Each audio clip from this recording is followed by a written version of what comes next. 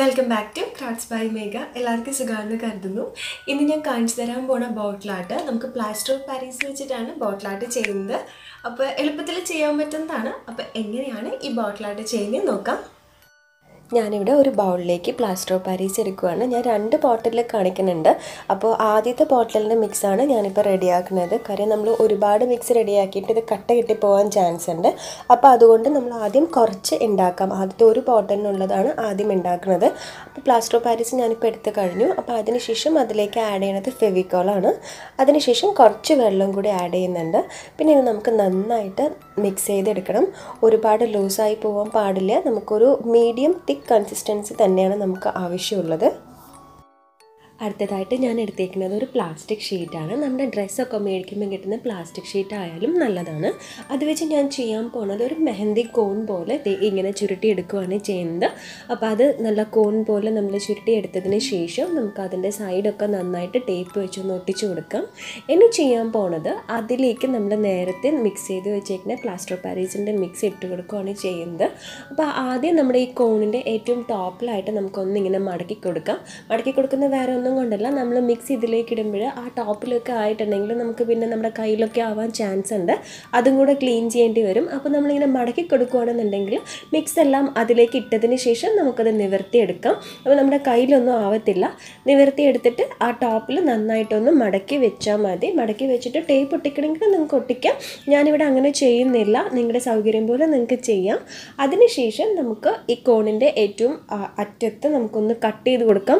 ഒരുപാട് ചെറുതും ഒരുപാട് വലുതും ആവാൻ പാടില്ല. ഒരു മീഡിയം ടൈപ്പിൽ ഞാനിവിടെ ചെയ്തേക്കുന്ന പോലെ ഒരു മീഡിയം ടൈപ്പിൽ കട്ട് ചെയ്തെടുക്കാം. അടുത്തതായിട്ട് ഞാൻ ട്രൈ ആക്കി എടുത്തേക്കുന്ന ഗ്ലാസ് ബോട്ടിലാണ്. അപ്പം ബോട്ടിലിൽ ഞാൻ സിമ്പിളായിട്ടുള്ള അത്രയും ഈസി ആയിട്ടുള്ളൊരു ഡിസൈനാണ് ഞാൻ ചെയ്യുന്നത്.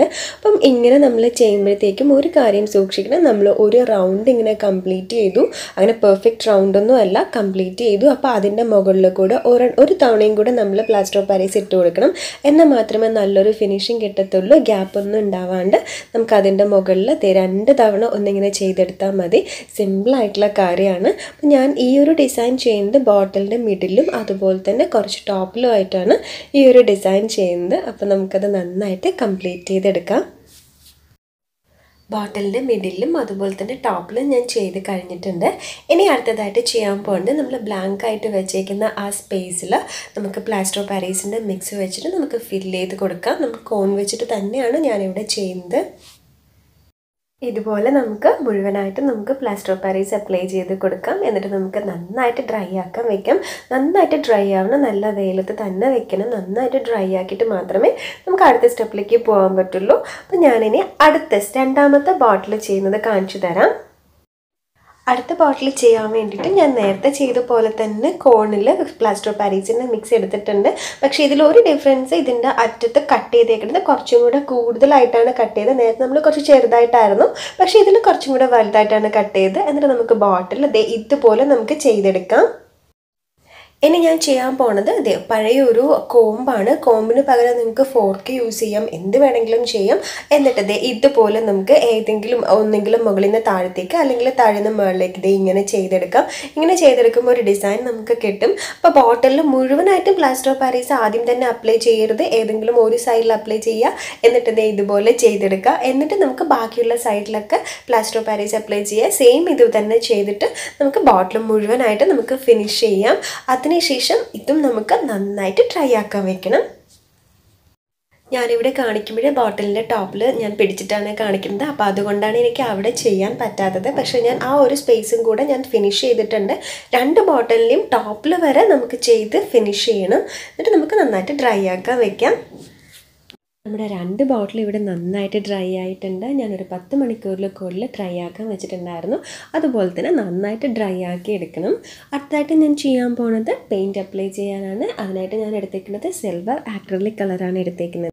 പെയിൻറ്റ് അപ്ലൈ ചെയ്യുമ്പോൾ നമ്മുടെ ഗ്ലാസ്സിലൊക്കെ ആവാൻ ചാൻസ് ഉണ്ട്. കുഴപ്പമില്ല, നമുക്കത് പിന്നെ വൈപ്പ് ചെയ്ത് കളയാൻ പറ്റുന്നതാണ്. നമുക്ക് 2 കോട്ട് പെയിൻറ്റ് അപ്ലൈ ചെയ്തെടുക്കണം. അപ്ലൈ ചെയ്ത് കഴിഞ്ഞിട്ടുണ്ട്. മുകൾ ഭാഗത്തും ഇതുപോലെ തന്നെ കളർ അപ്ലൈ ചെയ്യണം. അടുത്തതായിട്ട് അപ്ലൈ ചെയ്യാൻ പോകുന്ന കളറ് പേൾ മെറ്റാലിക് കോപ്പറും അതുപോലെ തന്നെ സ്പാർക്ലിംഗ് പേൾ ടെർക്കീസ് ബ്ലൂ ആണ്. ഈ 2 കളർ വെച്ചിട്ടാണ് ബാക്കിയുള്ള ഭാഗങ്ങൾ പെയിൻറ്റ് ചെയ്യാൻ പോണത്. 2 കോട്ട് അപ്ലൈ ചെയ്ത് കൊടുക്കുന്നുണ്ട്. 2 കോട്ട് അപ്ലൈ ചെയ്തതിന് ശേഷം നന്നായിട്ട് ഡ്രൈ ആക്കി എടുക്കാം. അതായിട്ട് ഞാൻ എടുത്തേക്കുന്നത് നമ്മൾ നേരത്തെ ഡ്രൈ ആക്കാൻ വെച്ച ബോട്ടിലാണ്. അതിലിനി നമുക്ക് പെയിൻറ് അപ്ലൈ ചെയ്ത് കൊടുക്കാം. ഞാനിവിടെ എടുത്തേക്കുന്നത് അക്രിലിക് കളർ മജന്തയാണ്. നല്ലൊരു കളറാണ്, നല്ലൊരു ചോയ്സാണ് കേട്ടോ ഇത്. 2 കോട്ട് പെയിൻറ് അപ്ലൈ ചെയ്യണം. പെയിൻറ് അപ്ലൈ ചെയ്തതിന് ശേഷം നന്നായിട്ട് ഡ്രൈ ആക്കി എടുക്കണം. നമ്മുടെ ബോട്ടിൽ ഇവിടെ നന്നായിട്ട് ഡ്രൈ ആയിട്ടുണ്ട്. അടുത്തതായിട്ട് ചെയ്യാൻ പോണത് ഈ ട്രാൻസ്പെറൻറ്റ് ആയിട്ടുള്ള ഈ ഒരു പ്ലേസിൽ നമുക്ക് പൊടി അങ്ങനെ എന്തെങ്കിലും ഉണ്ടെങ്കിൽ, നമ്മൾ നേരത്തെ പെയിൻ്റ് ഒക്കെ ചെയ്തതാണ്, അപ്പോൾ എന്തെങ്കിലും പൊടി ഉണ്ടെങ്കിൽ അത് നമുക്ക് ഒന്ന് കളയാം. ഞാനിവിടെ വൈപ്സ് വെച്ചിട്ടാണ് ചെയ്യുന്നത്. ഇവിടെ ഇപ്പം ഞാൻ മുഴുവനായിട്ടും ക്ലീൻ ചെയ്ത് ഇനി ചെയ്യാൻ പോണത് ഇവിടെ കളർ ചെയ്യാനാണ് പോണത്. ആക്രിലിക് കളർ വെച്ചിട്ടും ചെയ്യാം, പക്ഷെ ഞാൻ ഇവിടെ ചെയ്തത് ഗ്ലാസ് പെയിൻ്റ് ആണ് യൂസ് ചെയ്യുന്നത്. ഇതുപോലത്തെ ഗ്ലാസ് പെയിൻറ് വെച്ചിട്ടാണ് കളർ ചെയ്യുന്നത്. സോ നമുക്ക് ചെയ്യാം. എല്ലായിടത്തും പെയിൻറ് അപ്ലൈ ചെയ്തതിന് ശേഷം നമുക്കിത് നന്നായിട്ട് ഡ്രൈ ആക്കാൻ വെക്കണം. ഈ ബോട്ടിൽ ഇവിടെ നന്നായിട്ട് ഡ്രൈ ആയിട്ടുണ്ട്. ഞാനൊരു 2 കോട്ട് പെയിൻറ് അപ്ലൈ ചെയ്തിട്ടുണ്ടായിരുന്നു. അപ്പം ഇതിൻ്റെ മുകളിൽ ഇനി ഞാൻ എന്തെങ്കിലും ഒരു വർക്കാണ് ചെയ്യാൻ പോണത്.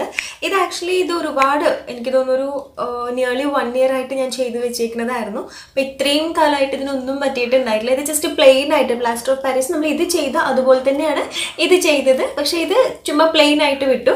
അപ്പോൾ അതുകൊണ്ട് തന്നെ ഞാൻ ഇതിൻ്റെ മുകളിൽ ഞാൻ യെല്ലോ ആക്രിലിക് പെയിൻ്റ് ആണ് അപ്ലൈ ചെയ്യാൻ പോണത്. ഒരുപാടായിട്ടൊന്നുമില്ല, ജസ്റ്റ് ഒന്ന് ടച്ച് ചെയ്ത് കൊടുക്കുക മാത്രമേ ചെയ്യുന്നുള്ളൂ.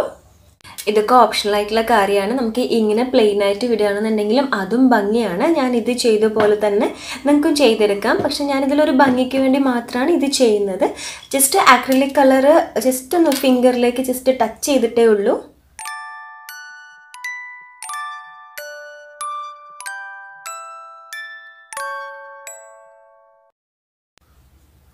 ഇതുപോലെ നമുക്ക് ചെയ്തെടുക്കാൻ പറ്റും.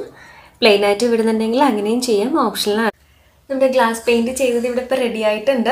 എല്ലാവരും ട്രൈ ചെയ്ത് നോക്കണം. ഇങ്ങനെ ചെയ്തതിന് ഒരു അഡ്വാൻറ്റേജ് എന്താണെന്ന് വെച്ചിട്ടുണ്ടെങ്കിൽ നമുക്ക് ഉള്ളിൽ ലൈറ്റൊക്കെ ഇട്ടിട്ട് നമുക്ക് ലാമ്പായിട്ടും ഇത് യൂസ് ചെയ്യാം.